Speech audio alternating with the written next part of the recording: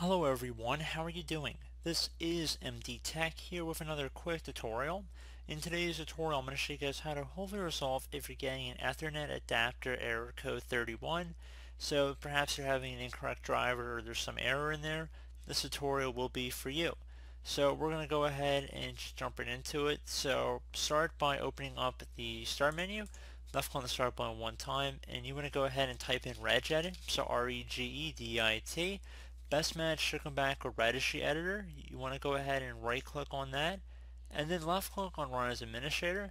If you receive a user account control window, you want to go ahead and left click on yes. So before you do anything in the registry editor, I would highly suggest you make a backup of it. So in order to do that, it's very simple. Just left click on the file tab up at the top left click on export. Make sure export range is selected to all, and then name the file whatever is convenient. More than likely, just naming it the date in which you're making the backup is probably a good idea, and then save it to a convenient location on your computer, and then left click on save to actually save the file. And if you ever need to restore your registry back, just go ahead and left click on the file tab, and then just left click on import, and you would navigate to locate the file. So very straightforward. So once you're done with that, you want to go ahead and expand the HKey local machine folder. So either double click on the folder or left click on the little arrow next to it to expand it. And you want to go ahead and expand the system folder now. Expand current control set. Expand the control folder, and then you want to look for network.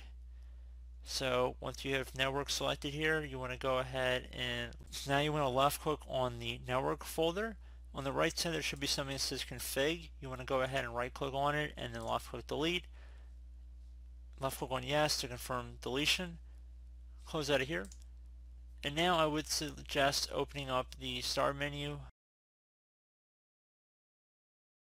Type in device manager. Best match should come back with device manager here. Left click on that.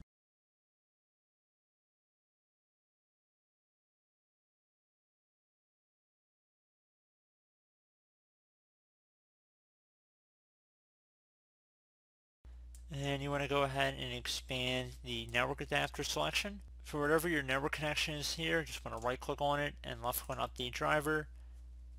Search automatic for your updated driver software, and hopefully it'll find some stuff. And once you're done checking for updates, I would suggest restarting your computer as well, and hopefully it should have been able to resolve your problem. You can always try a system restore as well to restore your system back to an earlier time.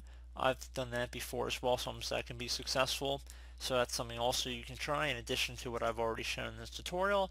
And you can see this is best drivers for your device are already installed. If you search updated drivers on Windows Update, it'll actually open up Windows Update here, which I don't know if we really want to do, but hey, you know, it's worth a shot. So I do hope this brief tutorial was able to help you guys out, and as always, thank you for watching, and I do look forward to catching you all in the next tutorial. Goodbye.